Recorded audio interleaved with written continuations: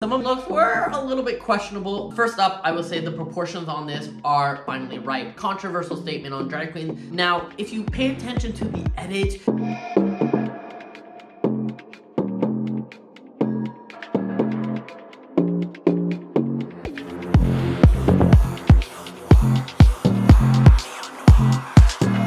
hello, my beautiful light brights. For those of you who do not know me, my name is Neon Noire. I'm a half Italian, half Canadian drag queen living in Belgium. And if you're new here, go ahead and hit that subscribe button. Today, we are playing my favorite game, FAB or DRAB, where we rate the looks of RuPaul's Drag Race Season 16, Episode 10, and let you know if the looks are fab and fabulous or drab and awful. And stay tuned till the end, where I let you know which looks were the best and worst of the week. This week's runway theme is True Colors, where the queens must give us their best interpretation of one specific color. Which queen did what color and what did they come to bring to this stage? Well, let's get into it and find out. First up, it's Mhi'ya Iman LePage, and Mhi'ya Iman LePage is coming out in red, baby. She's got this red dress with all the sequins on it and this big black hair. Immediately, I'm going pageant, baby. This looks so expensive, so regal, so rich, and I quite love it. This is the best Mhi'ya has looked. She stepped up her pussy all the way. Some of Mhi'ya's looks were a little bit questionable, but this is not it. Originally in the season, she said she was a pageant gal, and I didn't really believe it. But seeing this, I'm like, oh, she's done a pageant or two. She knows what she's doing. As gorgeous as she looks, it does remind me of a look that Geneva has already done, and that's a little unfortunate because had I not known that, then I would have even loved this gown even more. Now, looking at it, this does look super expensive. It's got feathers, it's got jewels, it's got a nude illusion that actually looks like a nude illusion. You know, it's got some color matching. She's got black hair. I think it would have been cute with blonde hair to give you a little bit of that Marilyn Monroe fantasy. But you know what? This looks gorgeous on her all as well. All in all, this is an excellent look for Mhi'ya, and call me impressed. She is definitely getting a FAB. Next up, it's Nymphia Wind, and shocker, Nymphia Wind is coming out in yellow. Are we surprised? Not only is she doing yellow, but she's doing banana yellow. Oh my god. Nymphia Wind with her yellow and banana, she's definitely giving you trademark. When she comes out, I was definitely getting banana gal. I was getting maybe, you know, Miss Cachita. You know that old school banana lady that was on the bananas? You know what I'm talking about? Miss Chiquita or something like that. But she said she's actually giving you Josephine Baker, which makes more sense, honestly. I definitely see that. I mean, Josephine Baker made the banana skirt infamous. But yeah, it's definitely giving you all of that. And the one thing about Nymphia Wind is no matter what she does it at a really high level and executes it to perfection. She's got bananas on her chest that give you like this little bralette. She's got a banana like headpiece. She's got a banana skirt, and she's definitely giving you that fantasy with her like flamenco dress underneath. It is spectacular, and every detail is really thought through. Now, the one thing I will say about Miss Nymphia Wind is that we've seen the banana thing done. I think we got it. We get that it's your thing. I'm kind of getting a little bit bored of the banana thing, and that's kind of crazy to say because this outfit is so elegant and so genius. Had she not done 3 banana looks for her reveal look on the first week, then this probably would have felt really special and cool. I feel like we've seen some version of this already from Nymphia Wind this season, and that's sort of like the issue. With all of these banana looks, I would be so curious to go look in Miss Nymphia's closet. I'm really curious to see what else she's got in there because something tells me this ain't the only banana look. Despite my a little slight annoyance about her keeping to do this banana thing, I do love the look, and it is gorgeous, and it is well made, and she does look exquisite, and that is why she is getting a FAB.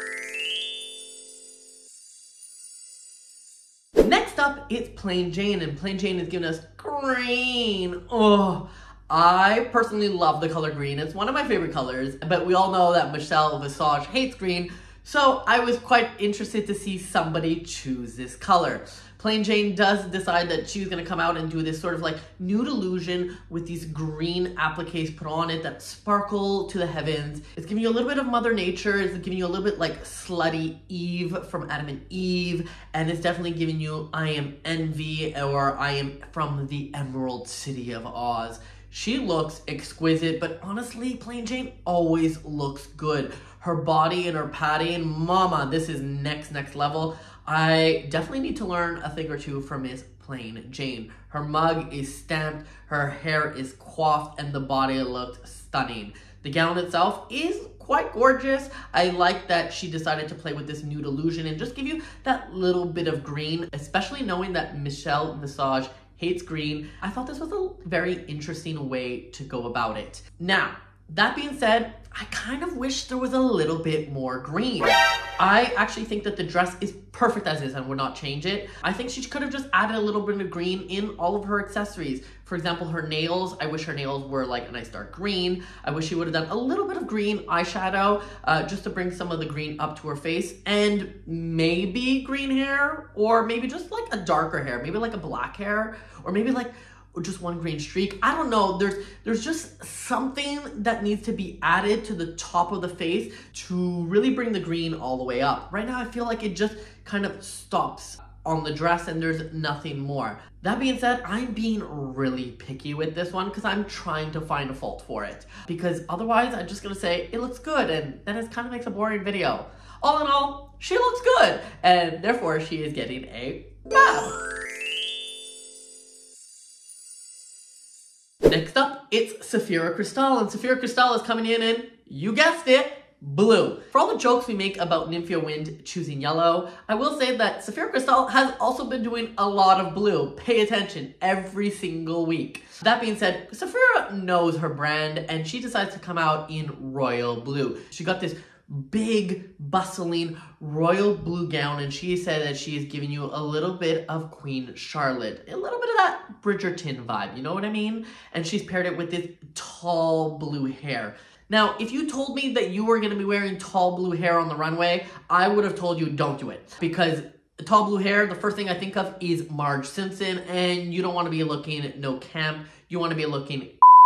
But Sapphira Cristál has found a way to take tall blue hair and make it regal, make it avant-garde, make it extraordinaire. And I'm like, girl, I love it. I love this idea.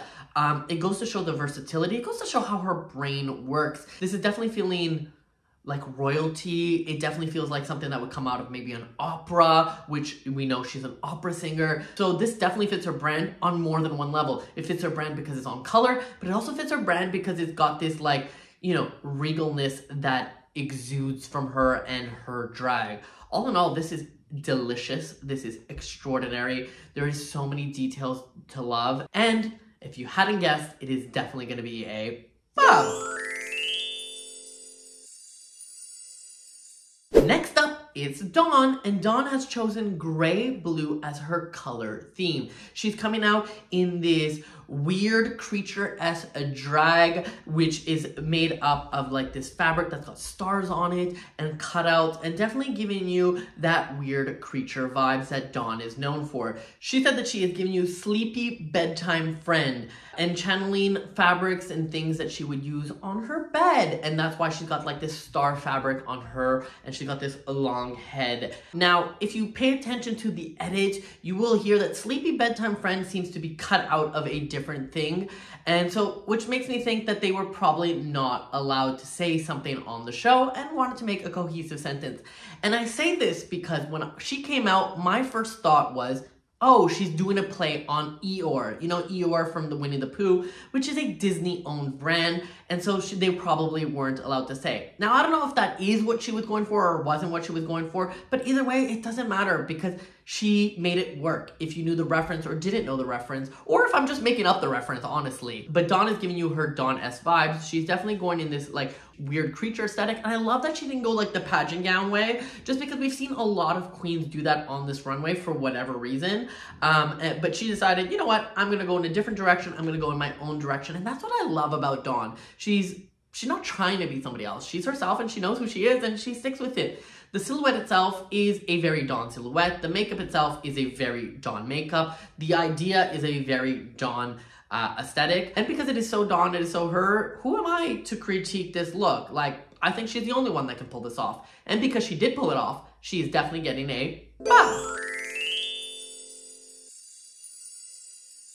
Next up, it's Q, and Q is coming in lavender. She is coming out in this little bralette with these pants. That is right, pants on a runway, on a drag queen. Oh my god. And this giant hat that twingles all over. First up, I will say the proportions on this are excellent and finally right. So one thing about Q is that her outfits are always stunning, and we're gonna get into that in just a minute. But one of the issues I always have with Q is she likes to do these headpieces that are generally really small, and she's got like these big, beautiful outfits, and it just always feels disproportionate, mainly because she's not wearing any hair. But in this case, she decided to go with a giant hat that really brought you that drama, brought you that extra oomph, which I love. This is what she should be doing more of, a lot more bigger at the top.